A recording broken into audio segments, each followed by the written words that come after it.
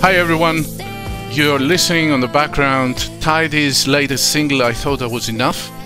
But on this occasion, instead of me just introducing the artist and making some commentary about it, I thought I would bring the artist on the studio himself. So we have Tyson or TyDi. Hello. Hi, thanks for making time. You're in Australia right now, aren't you? Yes, I am. Thank you for having me. I appreciate it. I appreciate you coming here. It's a warm morning in the south of England here, so I'm not sure what the weather is like over there. It's funny. I live in Australia at the moment, and you would think that it's not that cold, but I guess it's acclimatized, and I'm actually cold. So, but yeah, it's nothing like, I guess it's nothing like Canada during the winter. Yeah. So for those who are listening on the audio version of the podcast, you can go on odyssey.com and watch the video as well. TyDi's on camera there, but we're gonna continue the interview, and we're gonna discuss a lot of stuff about his career, but also some personal issues that will come a little bit later. I'm gonna make an intro for those who may not know of you.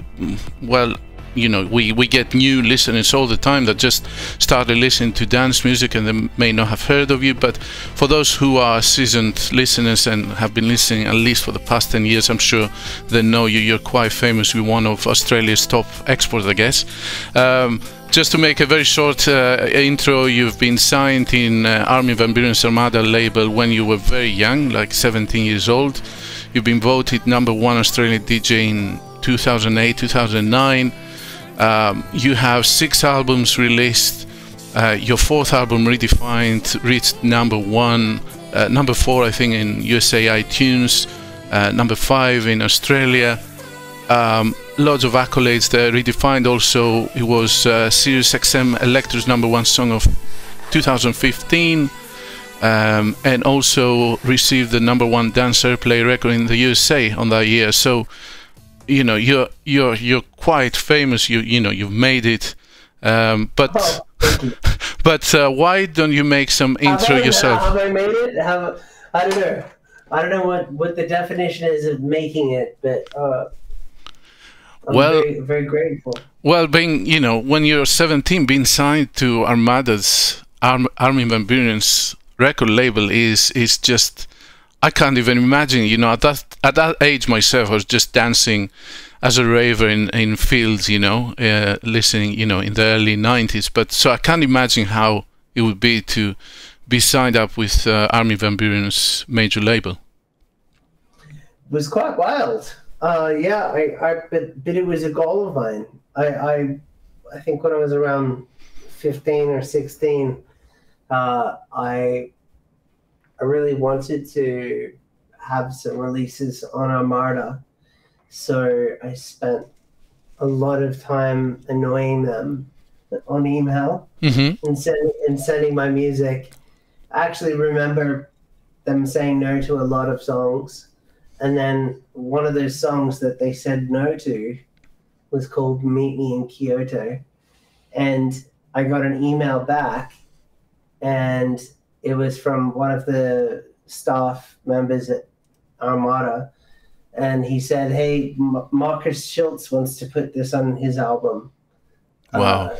On his mix album. So that's how it started. Wow. This is what I'm saying. Yeah, not many 17-year-olds have this sort of, you know, meteoric career rise, right? And you continued.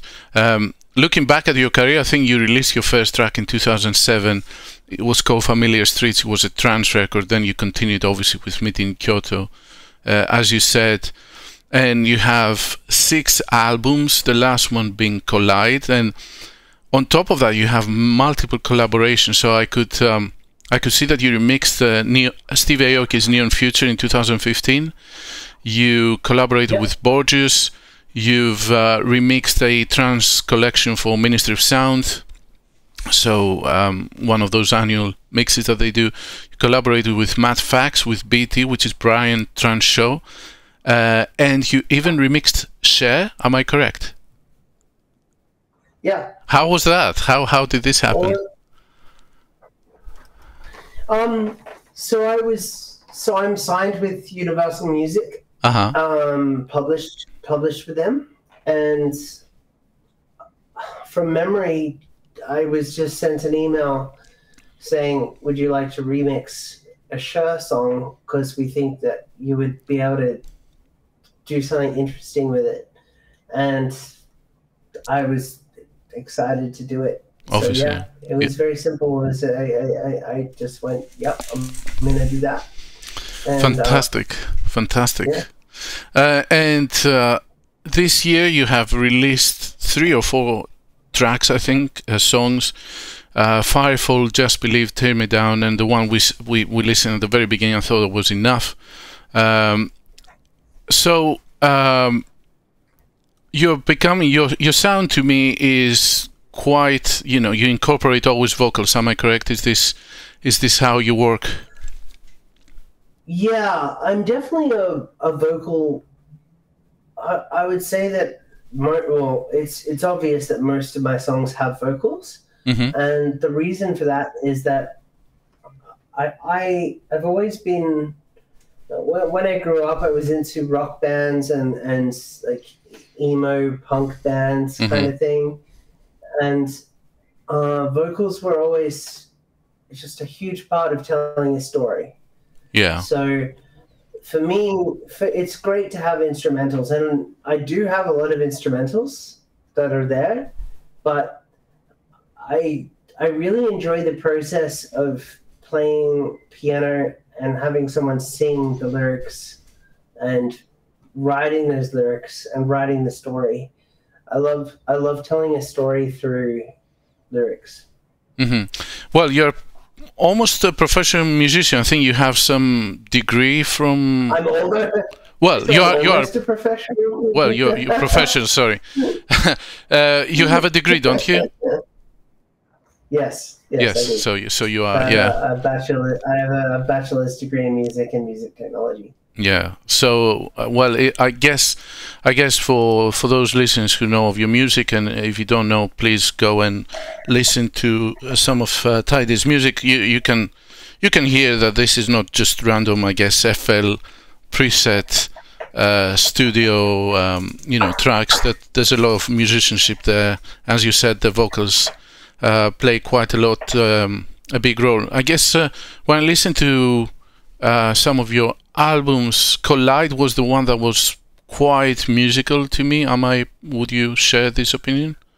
Yes, Collide was the biggest undertaking I've ever done with an album.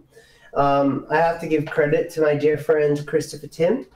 He's a 2 times Grammy Award-winning composer, and so the story of Collide is when I was in university, when I was studying there, I would often hear people playing instruments, and whether it was jazz or any genre really, I would walk through the hallways at university and hear people playing cello and violins, and I was a drummer myself and learning piano, so it was always a dream of mine to make music that incorporated an orchestra. And so later in life, I didn't want to hold back. I needed to make that dream come true. So I approached Christopher Tin, and he's such a lovely person. And I spoke to him about making a song together, and it turned into an album. But the really cool thing about Collide is, it's in the name. It's a collision of electronic music with, I guess, an entire orchestral section. Yeah. And so we worked together on making that project. Yeah. And I would say it's like underrated in the sense that I mean, it did well. It charted in the Billboard charts for both classical and orchestral. Wow. So both classical and dance at the same time. So having a song chart as both classical and dance at the same time is very strange. Yeah, because very rare. those audiences are very detached. They're very, you either listen to classical music or dance music. Some people cross both, but the majority are, it's a very separate thing. So to push those two genres together was something that I felt was just wild, and I wanted to do it. It was experimental, and working with Christopher Tin, it just taught me so much about how to go about making classical music as well. And I got to be careful with the words classical, because Christopher Tin is a genius, and he really can write anything in any genre. But he was, he's very humble, and he was interested in how, like, my sound design and how I mix songs and how I make the electronic side of things. And I was very interested in how Chris Tin does such wonderful composition in the classical realm. So it made sense for us to work together, and I think we found some synergy that was just, it just really worked. It was definitely an album where he would have an idea classically, and then I would then listen to it and do the electronic part. But then I would also send him a classical idea, or I shouldn't use the word classical, I'm going to be careful, but I would do something that was orchestral. Yes. And I would send it to him, and he would say, that's really cool. Let me add to that. Let's work on that. And then we'd work on that together, and then I would produce it into an electronic way. And I think that discovery process was really incredible to be able to work out. It's very hard to have a dance track where the bass line is so thick and the kick drum is taking up so much space, and then to have an orchestra, like a whole orchestra on top of that, it's very difficult. So we found a way to make it work so that it was like A, B in a way. Like, so it was like classical, orchestral, and then it would switch into electronic, and then it would switch back to orchestral, and then at the end the two genres would meet. And I think we really did something that no one had done before at that time. Yes, it's a very mature album, I must say, and in my opinion, it's my favorite of yours. Even though this is a dance music podcast, and I favorite dance music a lot, but I can see the effort of the musicianship that was put there for that. And you're right, that was not very popular in 2018. Right now, I'm pretty sure I'm pretty sure you know that Pete Tong is doing a lot of this sort of stuff where basically he does reprises of the old classics, Ibiza classics, with a live orchestra, at least in England. And even the other day I saw some drum and bass artists for making some kind of classical orchestration of their own, old jungle arrangements. Yeah. So it may become a thing, and I can't remember who else did this before, but anyway, we'll move on from that. And I want to, obviously we said that you're an accomplished DJ and electronic dance music artist, and we brought you in for that, but also there is a personal story that we brought you in to discuss here. And that has to do with the pandemic and what has been happening for the past 2 years, and some medical interventions that were suggested or proposed as a way of preventing that disease. And an injury that happened to you? Am I correct? Is it the vaccine-induced injury? Yeah, so this is a very difficult topic because I have never had any previous health conditions, and I'm not an anti-vaxxer, and I'm pro-science. I love the scientific method. I think that is the best way to navigate through life. But in my instance, I did have some issues when I took the vaccine. I was paralyzed for a while, and then the doctors told me that it was for a different reason, and then they told me to get the second one. I got the second one, and it happened again, and I was sent back to hospital. So yeah, it was tough, but I think that the bigger point here is that it's hard to blame.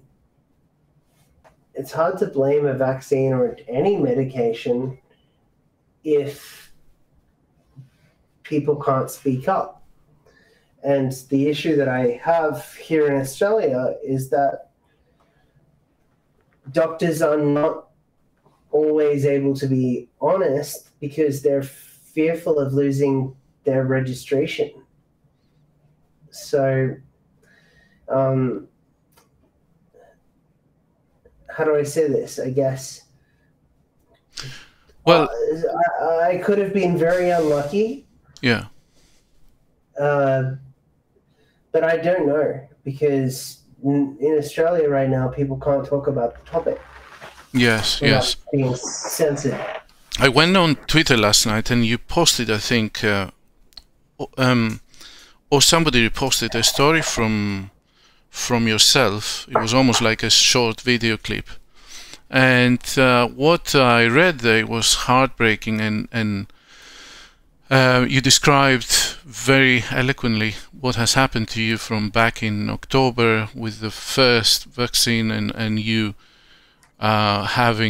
contacting a fellow doctor. I don't want to put words in your mouth. You best describe that, to our listeners, because they may have not listened to it. But the story that you posted, or somebody else posted, where you were saying that you were looking at the tree outside the hospital window to give you hope, that was heartbreaking for me. Yeah, it was heartbreaking for me too. Yeah, that was probably the toughest time in my life. To be put in a hospital room and left alone for weeks. The only people that I ever got to see were coming in hazmat suits and protective gear, and the lack of humanity was gone. I didn't have anyone to talk to, or I didn't have. I was alone in a hospital bed for quite some time.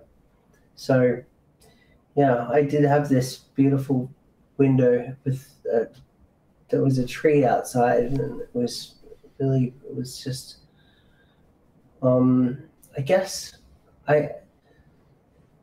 if I'm to put this in a positive light, it was nice to have something that gave me hope, and that's, I guess, what the tree was about, really. I would wake up in the mornings and I would look forward to seeing this tree, because, sorry, this is hard for me to talk about. No, I understand. I just, it's amazing that, before I went to hospital with COVID, I thought I was going to die. I couldn't breathe. I was having a lot of trouble with getting air, and my oxygen levels were low. But people have been through much worse, and I don't think it really should be about me. my story is my story, but it's not about that. I care more about free speech.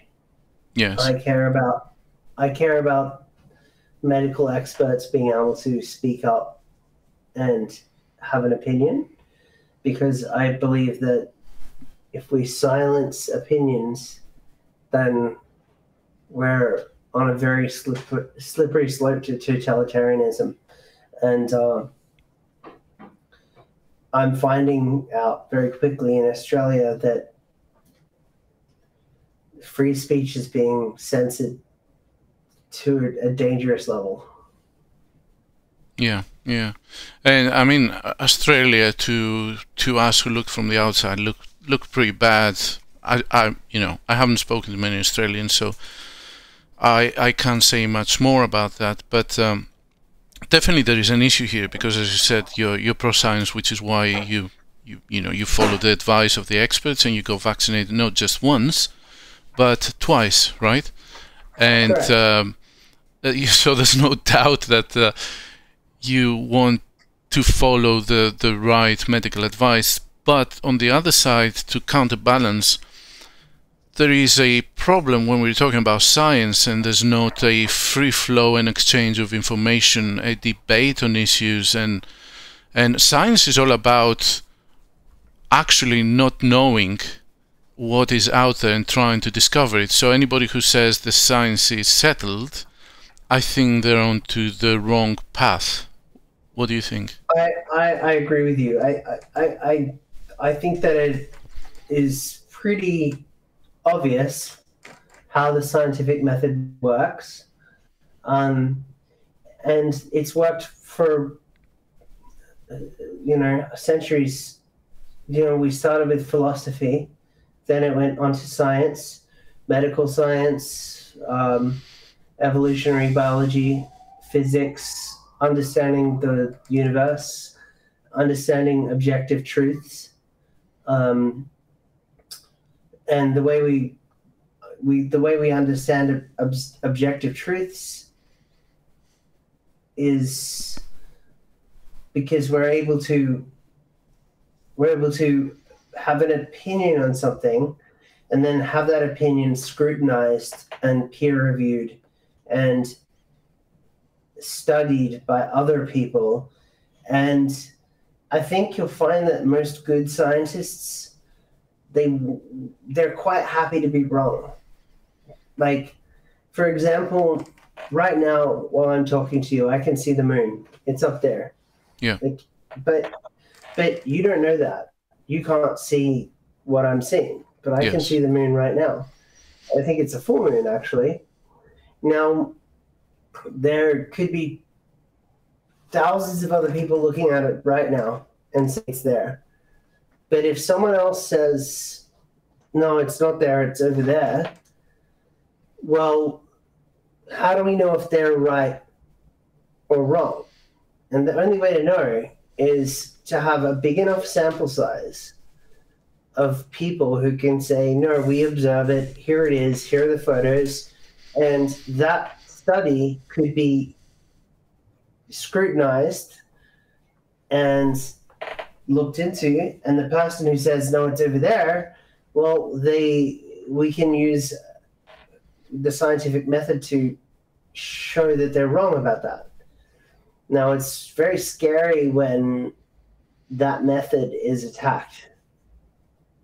It's very scary when objective truth starts to become a slippery slope of, well, like I'm telling you, I'm looking at the moon there, but, and if everyone agrees and the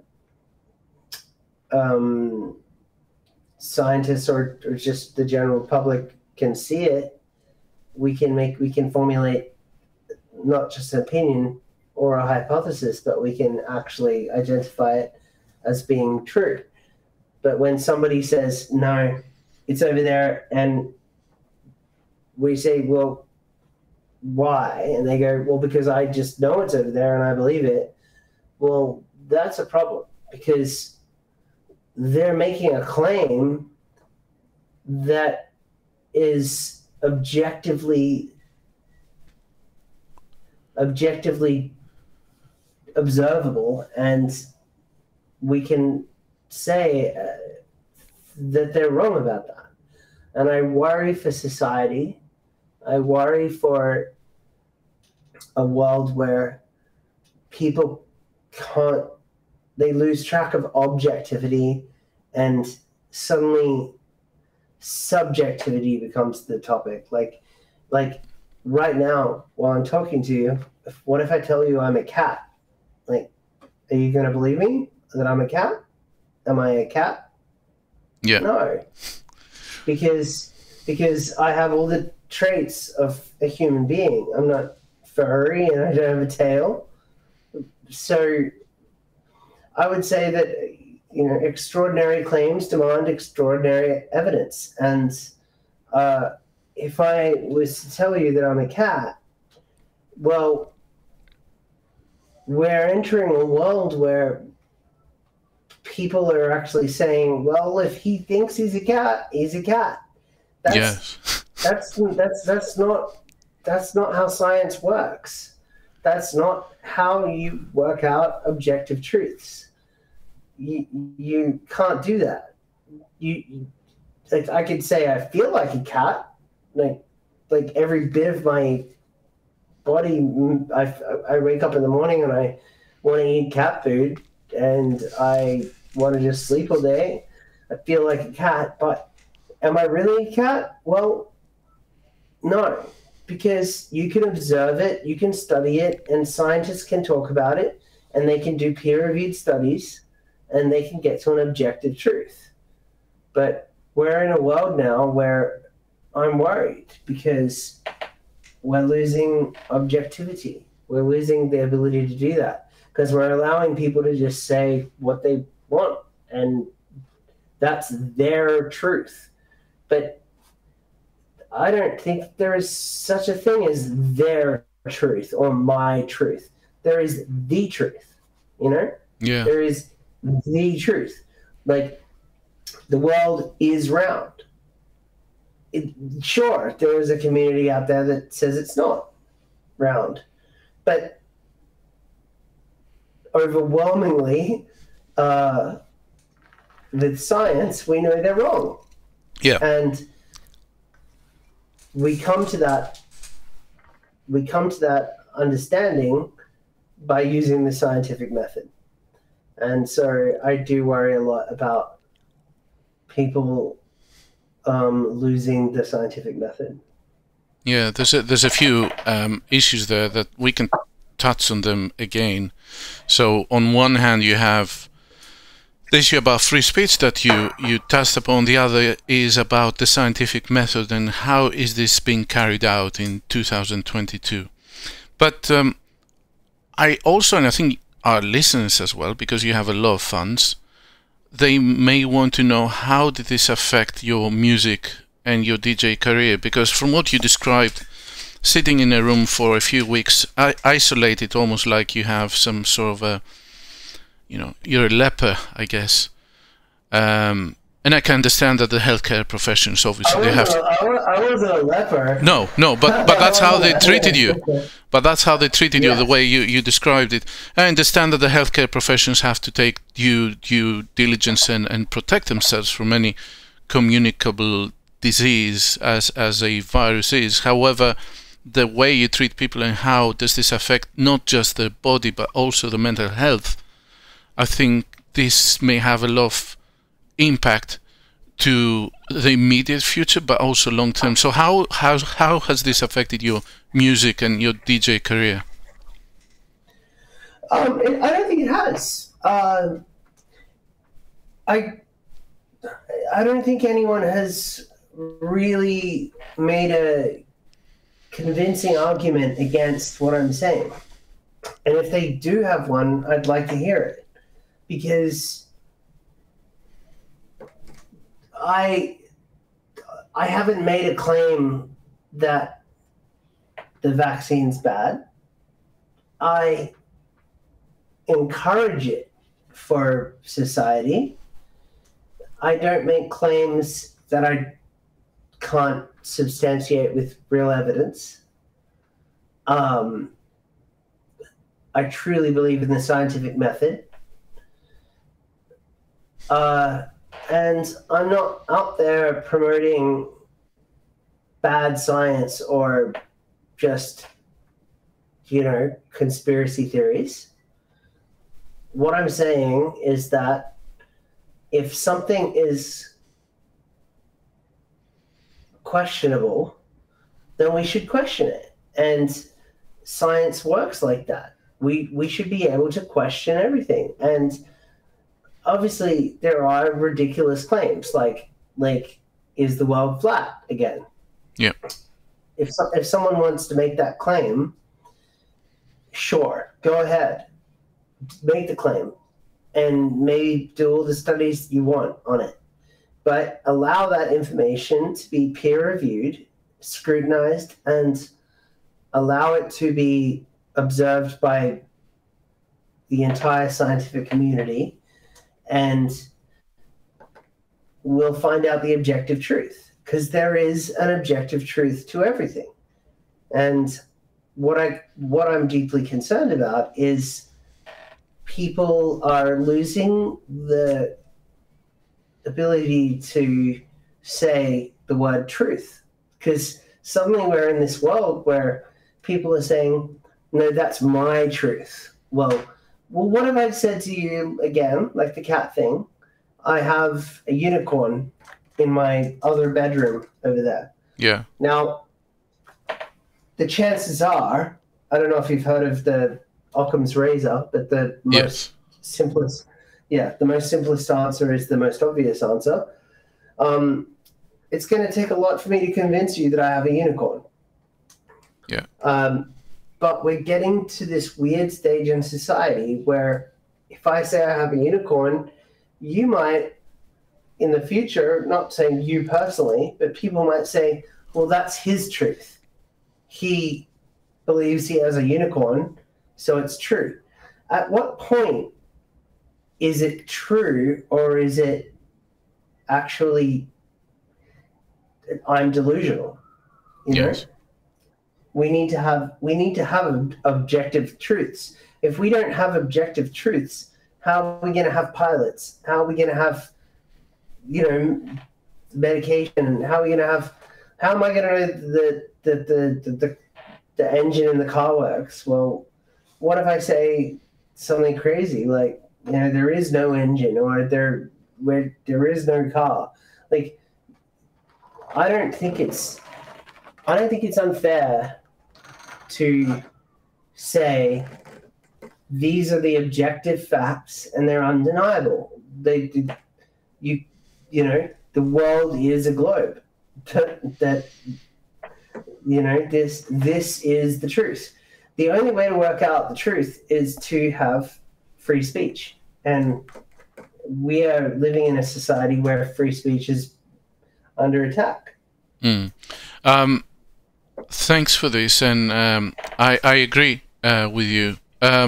I also wanted to know how it affected your DJ career and your music from a point of a physical disability of doing things, because obviously I think I've read somewhere, but please correct me if I'm wrong, that you got vaccinated because you're playing gigs all over the globe, and because of the restrictions you wouldn't be able to travel. Am I correct on that? Yeah. So you obviously went ahead and you took that and you got injured, but surely this may probably have slowed you down or made you unable to carry out those activities, correct? Yeah, there was a huge part of this year where I was heavily fatigued, couldn't think straight, and I was unable to be my normal self. I was about 60% of myself. That has a huge effect on the amount of work I can do, the amount of brain power that I used to have. I would say that I have it now. I'm lucky. I've recovered. But yeah, there was a period in time where I turned down a tour. I was asked to tour America and play shows everywhere, and I couldn't physically get up in the mornings without being in severe pain. And so, you know, I don't want to go and make a claim that it was because of this or because of that. Just the answer to your question is that, yeah, I went through a situation in which it deeply affected my career and my ability to function correctly and write music. Yeah, yeah. I mean, huge loss of revenue there, obviously, from the DJ tour or shows, as well as, I guess, your productivity in your home studio. This was to be expected. Now, I want to touch on something. Please feel free if you don't feel either comfortable about this or if you don't want to talk about it on behalf of other people. Are you aware of the impact of this situation to any other DJ or dance music artists across the globe, or are you just a single, you know, the single event of, you know, this happening? I'm talking about dance music now. Yes. So if I'm to get this right, are you asking if I'm aware that other people have also been injured? Yes, and affected in any way from that situation. And you don't have to mention names, but have you since this happened to you, has any other, you know, DJ or dance music artist reached out to you and say, look, this has happened to me, but perhaps they don't want to speak about it publicly? Yeah, all the time. I know plenty of artists who have been injured and they haven't been able to sustain their previous lifestyle. But again, I'm not a doctor. I'm not going to claim that I'm a medical expert. Obviously, but ever since I made my information public, I've had email after email, hundreds of emails of people that have suffered from neurological issues. And they don't have a voice. They can't speak out about it. And again, this is not a sob story about me. It shouldn't really be about me. This is a story about free speech. And I'm lucky because I'm going back on tour in October to tour all around the world. Oh, fantastic. Good news. That is good news. Yeah, I'm very, very happy about that. But, you know, there are artists that I know personally that can't do that because some of them are somewhat paralyzed. They've developed neuropathy, and they've developed serious issues much worse than mine. So, yeah, there's definitely something happening. Mm-hmm. Thanks for this. And I guess that must have been the situation, because I am not aware of many people who have come out publicly, and like on Twitter, for example, and declaring their personal story and any injuries. As you said, we can't know exactly what is happening to other people medically, because we're not medical experts, but the fact that they're reaching out to you says something. Now, I want to know, how did you reach the conclusion that doctors cannot talk about vaccine-induced injuries, at least in Australia, from your personal experience? How did you become aware of that fact? Well, so we have to be very careful with the word fact, because we're talking about science. So when I went to one doctor, and that one doctor said, I can't talk about this, or I will lose my registration. Then I spoke to another doctor who's a spinal surgeon who has known me my whole life, and he said, this is a huge issue in Australia, and we can't talk about it, or we'll be deregistered.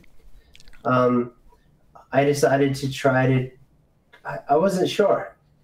I was curious. So I went to 5 different doctors, all who don't know each other, and asked them if they would talk to me about vaccine injuries. And they said, well, two of them said, yes, I can help you, but I can only write it down on paper and I can't put it onto the internet or I will lose my job. The other three said, this is a vaccine injury, but I will lose my job if I say that. And when I finished that experiment of talking to 5 different various doctors, it was clear to me that something was not right.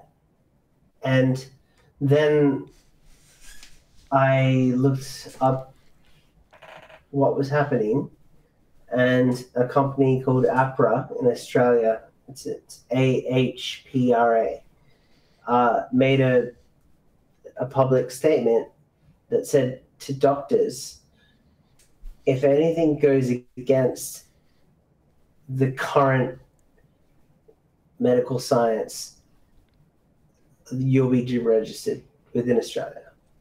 And to me, that's the problem, because I do understand the need for, to remove silliness from the equation. We can't have crazy people as doctors. But when you have hundreds of thousands of doctors who can't talk about a topic, that's a serious problem. Yeah. That's a free speech problem. And especially, we're not talking about random people on the street who have medical opinions. We're talking about people who have 7 years of study, $250,000 worth of debt in their education, and they suddenly enter the medical field and they can't talk about a topic. Red flag. That's a red flag right there. Yeah, it's a topic also within their field of expertise, I guess, right? So they're not talking about nuclear physics or climate change. They're talking about medicine, I guess. So for people who see on a daily basis, and if they feel they can't talk, I agree with you. There's a problem, and that needs to be highly scrutinized, I guess, but by the community or by people. Well, I also think it's important to note that a doctor knows their patient. The government doesn't know the patient. The government knows that they have the data on society, but doctor to patient relationships are very personal. And doctors spend their many years knowing a patient, getting to know a patient, getting to know their blood panels, getting to know their emotions. When that is interrupted by government, we have an issue, because that means that we lose. Doctors take an oath. They take an oath to look after their patient and care for their patient before anything else. And they're there to help and lead with love. There is a big issue if those doctors can't talk about a topic, because so try to think of it like this. I'm just a musician, but I have a degree in music, and as you know, I write music for some of the biggest companies in the world, and I also tour the world as a musician. Now, if someone comes up to me and says, hey, I want your opinion, should I use a piano in this song? Imagine if I said, I'm sorry, I can't talk about that. That's crazy, because my expertise is in music. So I should be able to talk about it. I should be able to say, well, maybe it's a good idea to use a piano, or maybe instead of a piano, you could replace it with strings. That's because I'm an expert in my field. I'm an expert in music. But you know what? I'm not affecting people's health or their livelihood through music. So now imagine that same situation, but with a doctor. Yeah. It's it doesn't sound ideal what is going on. What advice would you give to fellow DJs or dance music artists that you've heard from them that they have, in some way or another been affected from what they think may be a medical intervention? Should they speak up? Should they just keep a low profile and wait? Should they syndicate, come together with others? What would you advise them?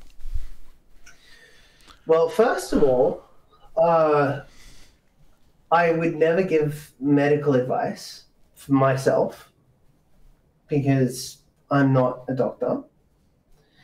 But if they've suffered an injury and they don't have an explanation for it, and the doctor is saying, I can't talk to you about it, they should speak up about that. Mm-hmm. They should speak up about that. If they don't, then they're being complacent. And we know the saying, some complacency is just as bad as. Actually, I don't know the exact saying, but I think it's to the essence of, like, if you're committing a crime, if you just close your mouth about it and you don't say anything, you're just as bad as the person who committed the crime because you're being complacent. So my advice would be, if you are injured and you don't know why, and your doctor is saying, I can't talk about it, my best advice would be, go to your social media and talk about it. Make everyone aware that your doctor couldn't talk about it because they were being silenced. That's all. And I have to be very careful here, because I'm not saying that means that the patient is right, because the patient's a patient. They're not, they don't know if they're right. They don't know if they're right or wrong. The doctors should be able to work that out for themselves. Yeah. But again, if the doctors can't talk about it, then how the hell are we going to solve the problem? If science can't be conducted, if people can't have conversations, if conversations get censored, then we're in real trouble. I mean, we're really in a big problem is on its way. I agree with you, and there's obviously two issues that you touched upon. One is that if somebody has a medical problem and they reach out to the doctor or one of the doctors and they say, no, that's not related to a vaccine, then that's the professional opinion there, and you have to respect that. But if the medical professional says, well, it may be, but I can't put it down on paper because there's a problem here, or my career is threatened, or look at what's happening with our regulators, then that is another big issue, right? Yeah. And that's the crux of it. Like, that's really what it comes down to, is free speech. Like, I am against free speech that incites violence. There is a we have to draw the line in the sand somewhere. If I go on Twitter and I am defaming someone or actively trying to hurt somebody to the point where it's affecting their life, then that's malicious. That has malicious intent. But I'm not being malicious here, and my intent is in pursuit of the truth. Yeah. So what I'm trying to say is that this is very simple. It's very elegant what we're talking about. It's purely free speech, but free speech to the level of at least let the medical experts have a conversation. And I can tell you, in Australia, they're not able to have that conversation, and I don't know why. I can take some guesses, but I don't want to be labeled as a conspiracy theorist, and I am not one. I worry deeply about free speech amongst the medical community. Well, as I said, there is a problem, because if the professional license is dependent on the government or an association, as you mentioned a little bit earlier, then, and they take the stand of, I'm not going to rock the boat because I just want to continue with my livelihood, I think they're doing harm to themselves and the profession, because the public's faith in the medical system and the professions and the caring professions will be eroded as time goes by. And this will be a natural consequence of what is going on. Yeah, well, but absolutely. And the problem here is, as well, is that it's not the doctor's fault entirely. Like, they have a family. Like, some of these doctors have family and children and a mortgage. They have debts. So, you know, can you only imagine, like, finishing 7 years of study and finally being a doctor and then being told you can't talk about this topic? If you go against the mainstream narrative, it's misinformation. Yeah, I can't even imagine that. Well, that's happening. That's actually the truth here in Australia. I mean, you don't have to take my word for it. All you have to do is look up the rules and regulations from APRA. Mm-hmm. Yeah, and I think for those who follow your Twitter account, I think you have retweeted some of those regulations, and people can go in and check this out too. And I don't think this is an Australian issue, by the way. If anybody is following news around the world, they will see that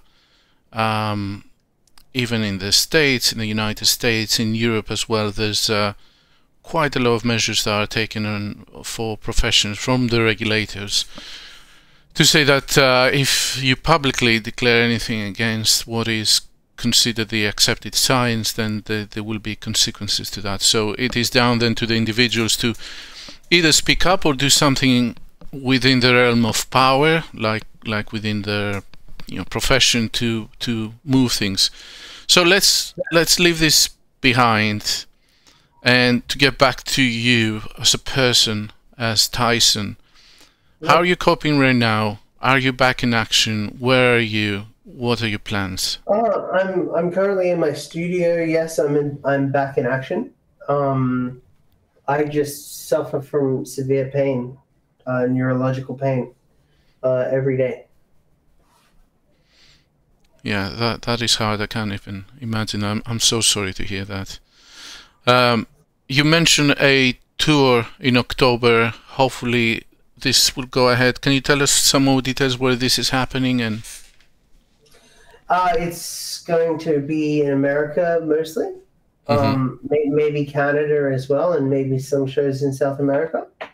But mostly, I'm very much looking forward to seeing my fans again for the first time in a long time, in cities where they've been so loyal to me. And I'm excited to play the songs that, some of the songs that I've written over the last 2 years, that are, some of them are very positive and some of them are darker. But, it's been a while. I've done 2 shows here in Australia, during this madness. But I'm excited to get back onto airplanes and, on-off airplanes and into different hotel rooms and playing to different crowds and meeting different people from all different parts of the country. I'm excited for that, and it's something that I missed quite dearly. Are you playing any shows in the European area or the United Kingdom? Yes. So my manager is actually based in London, and it's been quite some time since I've played in the UK and all over Europe. So I'd love to tell you where and when, but that announcement will happen when the time is right. Great, yeah. And so you have your latest single, I Thought I Was Enough. And are you bringing another one very soon? Yeah. So I have so many new songs that I've written. I think one good thing for me that came out of this I guess break during the pandemic was that I spent a lot of time writing songs. They're rather emotional, but they're also, some of them are fun, some of them are they're very different in genres. And so my latest single that just came out, which is I Thought I Was Enough, that I love that track so much because it's banging and it has a really strong bass line that works well with the crowd and works well at festivals. But at the same time, the lyrics are rather emotional. The next one that's coming out is with another new artist that she's never released a song before. And it's called I Say It's Over. And it's another just a beautiful record that's very different. It's not trying to be a house track or a trance track or anything. It's just a good song with what I think is just the perfect amount of production sprinkled in. That sounds awesome. What about an album? I mean, your last one, Collide, was 2018. Are you planning anything on that front? Kinda, yeah. But it's more than an album. More than an album, wow. 36 songs. Are you planning a concept album or is it a mixtape? No, it's all my own music, but imagine 36 brand new records. Yeah, that's crazy, isn't it? That's a lot of music. A lot of people say it's a bad idea. A lot of people are saying, well, people don't care about albums these days. I think it's an interesting comeback. It's an interesting way to show everyone, hey, you haven't heard from me in a while, but this is what I've been up to. Yeah. And so when I release that, I think it's going to be a pretty exciting thing. I just can't talk too much on it because that's fine. Away secrets. Will you be including any tracks that you released from 2019 onwards? Maybe a few, but I would say the vast majority will be originals. Because I've already made them. So yeah, you mentioned that you took time through the pandemic to use this creatively. And what about your style in the album? Are you going to go back to your roots, or are you going to be closer to Collide? How are you moving? So that's a great question. Both. So when people say going back to my roots, it's very interesting because I've been around for a while now, and some people say when they say going back to your roots, they mean, am I going to make trance music? Yes, basically. But then, if you think about it, Redefined is one of my biggest songs of all time, and that was in 2015. And where I think so. Let me check. 2015, and so there's a lot of people that when they say going back to your roots, they want me to go back to the Redefined style, which is EDM in a way, Yeah. So another good reason for such a big album is that it allows me to do both.